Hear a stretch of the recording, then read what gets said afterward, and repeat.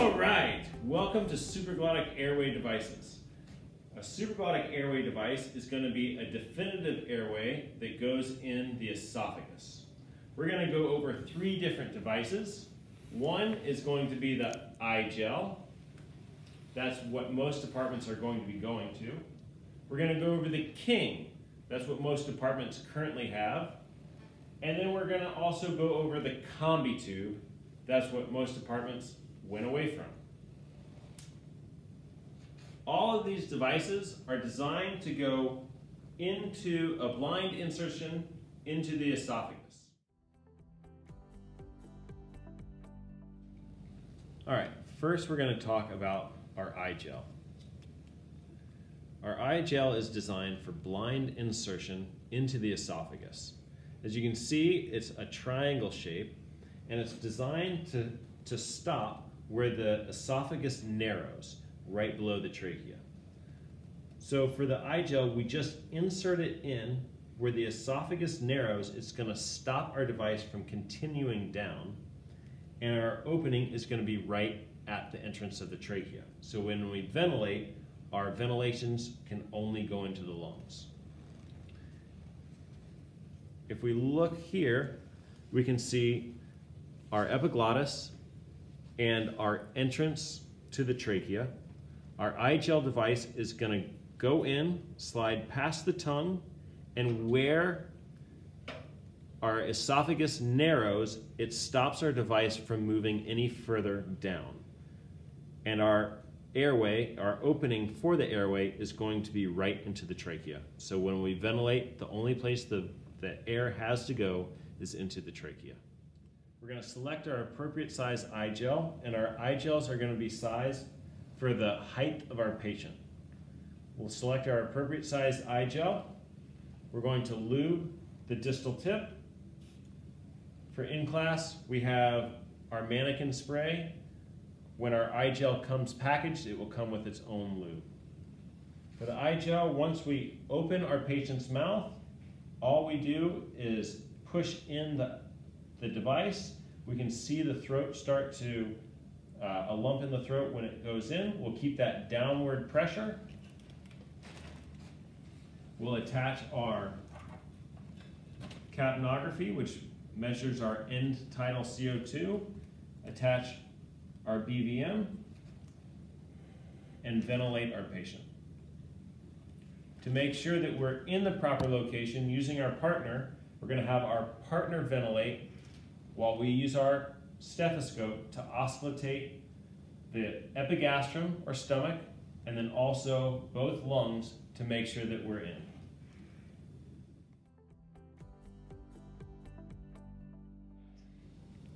So for our King and our Combi tube, these devices are designed so with our blind insertion, we're going to have a distal cuff and a proximal cuff. These are designed to go below the entrance to the trachea and above the entrance to the trachea. So that as we fill these cuffs, the only place that the air can go, which is in these perforations between the cuffs, the only place that air can go is into the trachea and into the lungs. With our King airway, we have one tube to fill. Our King is designed different sizes. We have pediatric, under 5 foot, from 5 feet to 6 feet, and above 6 feet. The size is on the packaging. What we're going to do on the back of our device, it's going to tell us how much air to inflate the cuffs to. This says between 40 and 55 milliliters. So we'll grab our syringe, pick the appropriate size volume, attach our syringe, inflate our cuffs, and detach the syringe. This way we can check to see that our one-way valve works, And if we squeeze the cuff at the top and it stays inflated, we know that there's not a hole in the proximal or distal cuff.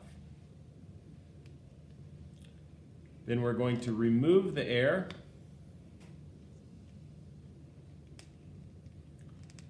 Leave our syringe attached. Going to lube our distal tip. And we'll come back to look at our mannequin.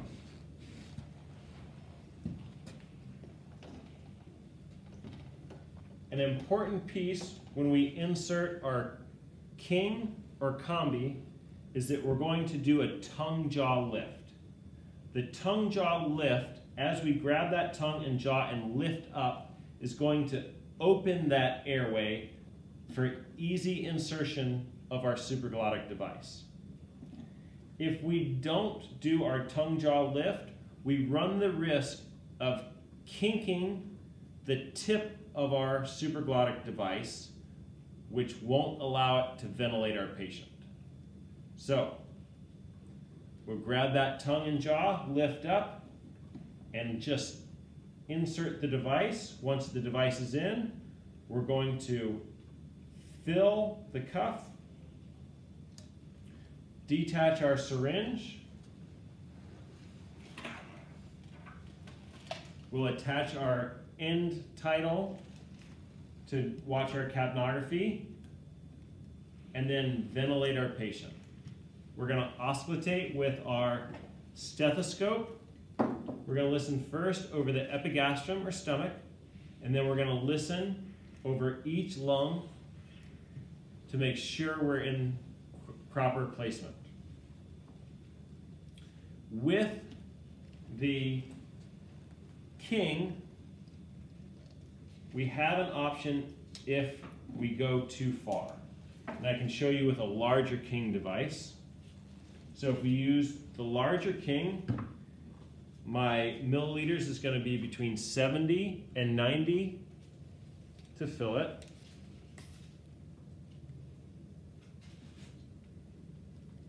With the king, with our tongue jaw lift and inserting, if this device is inserted too far,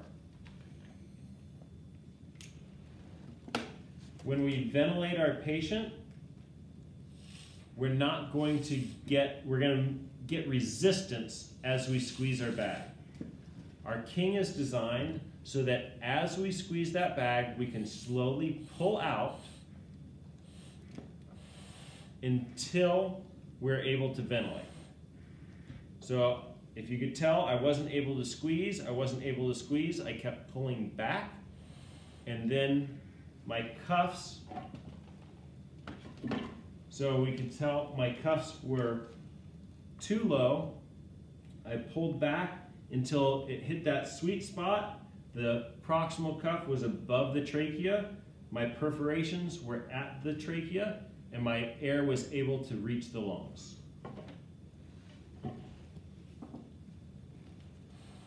Once I'm in and I've auscultated, then I'm going to secure my device either using tape or the tube tamer.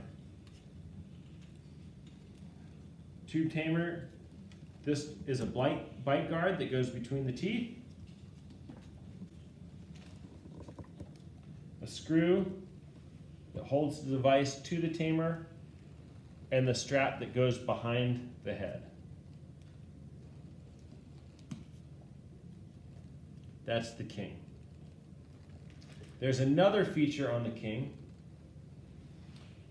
If you look in the back of the king, there's a hole here that we cannot ventilate through. That hole passes through the king, and there's an opening at the bottom. That's designed so that we can take our suction, place our suction tube down here, and this is a straight shot to our stomach, our epigastrum. So if we need gastric suctioning, we can suction while we ventilate.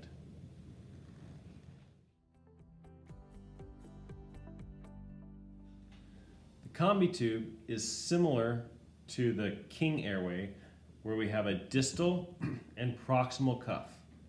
The difference is we have separate valves for the distal and proximal cuff. It's going to work similarly where it's a blind insertion into the esophagus. The distal cuff goes below the trachea, the proximal cuff goes above the trachea. If you can tell the difference though, we have a larger area between the distal and proximal cuff on the Combi than we do with the King.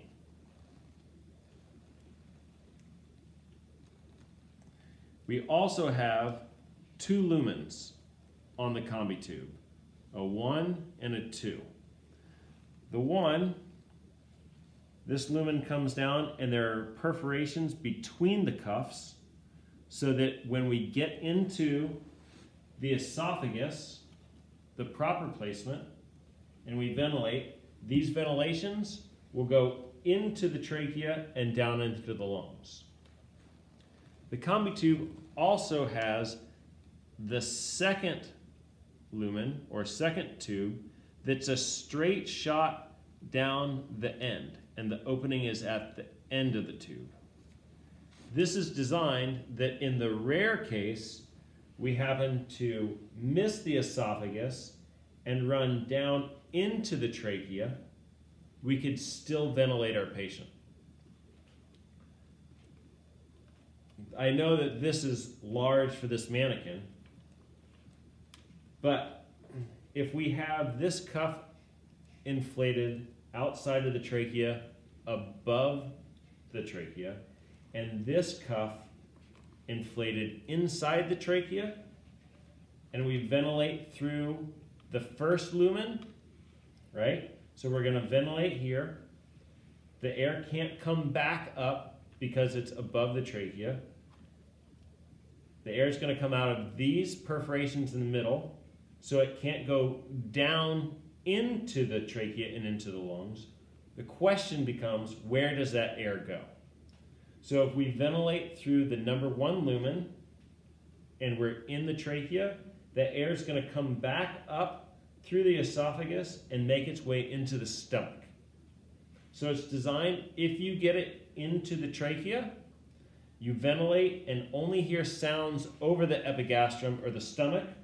We're going to switch to our second lumen, ventilate, and listen for our lung sounds. On the top of the Combi tube, we have 2 cuffs. The number 1 says 100 milliliters, and the number 2 says 15 milliliters. We're going to take our syringe to inflate to 100, and our syringe to inflate till 15. We're going to check our cuffs by filling them, removing our syringes, and we can squeeze the bubble or balloon on the top and know that if they're inflated, the cuffs at the bottom are also inflated. We're going to remove that air.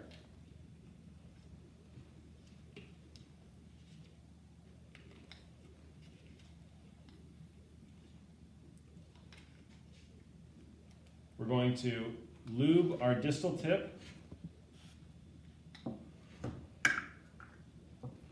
Come over to the mannequin.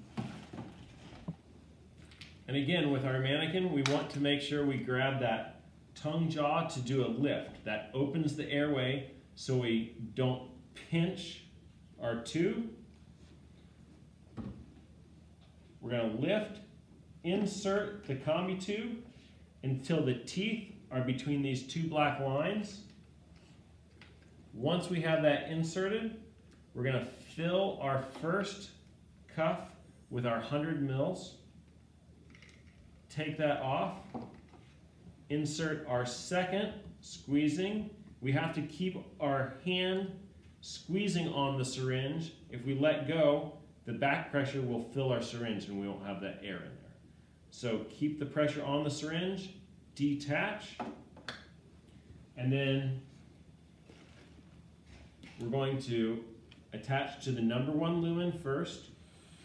Breathe. Notice that we have chest rise. We'll listen to see that we have sounds in the lungs.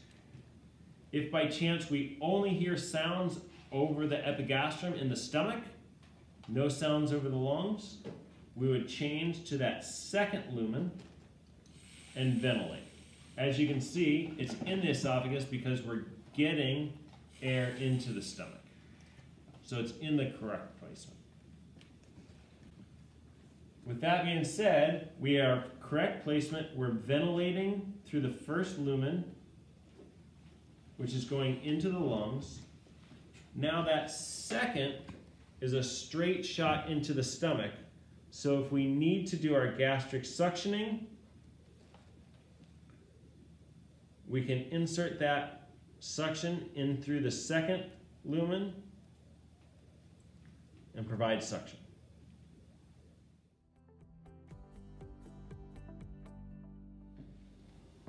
All right, so just to recap, we went over the iGel, we went over the King, and we went over the Combi tube. These are all definitive airway devices designed to go in the esophagus, a blind insertion. The iGel has no cuffs to fill. It's just going to be put it down into the throat, into the esophagus, and the anatomical features will stop it. Our King has our proximal distal cuff. We inflate the tube, and our ventilations come out between the proximal distal cuffs into the trachea. And then our Combi tube, which is a dual lumen airway device, 2 tubes. Same concept as the King with our proximal distal cuff. It just gives us an extra option in case we get into the trachea and now it's an endotracheal tube.